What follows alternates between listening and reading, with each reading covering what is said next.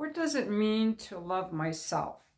Hi, I'm Sharzad Morgan. I'm a life coach, and this is I just bought this from Amazon. It's just a tapestry. It looks like I'm in the forest. I started the self-love journey right after my divorce. I was really sad, and my mom said I had to learn to love myself. I was so desperate. I was willing to listen to her, whatever she had to say. And she told me when I was sad to just feel my feelings in my body.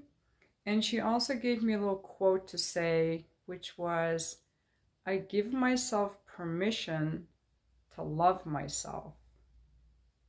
Wow. I thought I always kind of liked myself. I was a little bit embarrassed that I didn't love myself. But I've realized since then, it is part of the human condition. There's a quote by it's Rumi, I believe, or Khalil Gibran.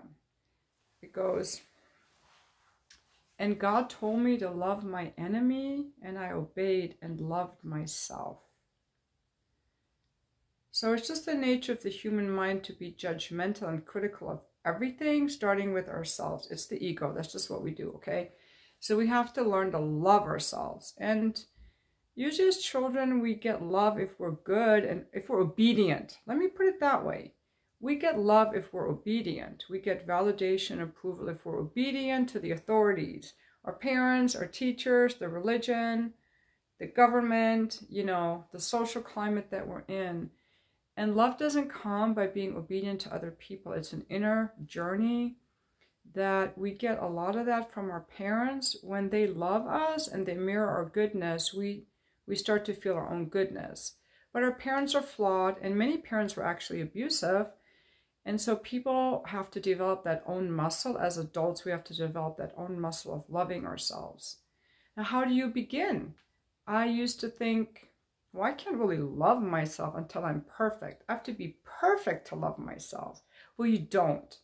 You can love yourself no matter what you've done, because love is like air. It's available everywhere, even more than air, because air isn't available everywhere. Love is available everywhere if we tap into it. Well, how do I tap into it? Well, it's a muscle that's really weak. It's like going to the gym, you haven't worked out in a while, and you're weak, you can't push all the weights. Loving ourselves is the same way. It's something we have to learn, we can build up. So just start by realizing that you deserve love, even if you're imperfect. And you just start to imagine, imagine it in many different ways, like a golden light around you, or hugs around you, or like a blanket wrapped around you. Just make it a visual thing. And don't criticize or judge yourself. That's a huge thing that you can do. And then also allow your feelings to be without judging or repressing them. Just start allowing your feelings to be, and be compassionate to yourself. Those are the biggest ways to get started. Have compassion for yourself. Allow yourself, give yourself permission to love yourself. When you notice yourself judging yourself, push all that away.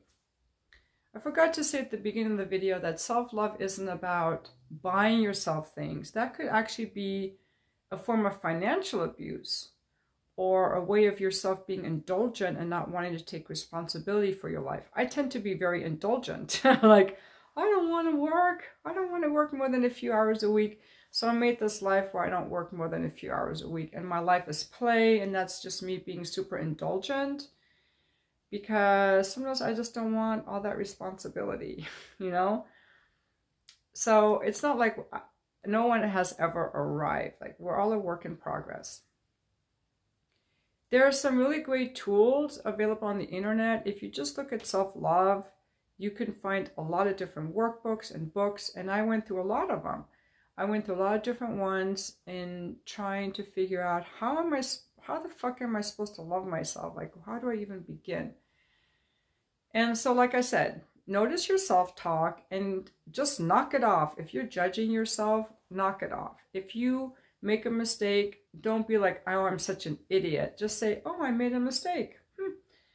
What did I learn from that I won't do next time? I'm such a good, quick learner. I learn from everything that happens. And at least I tried something. It didn't go the way I wanted, but look, I tried. You can give yourself a pep talk instead of negative talk.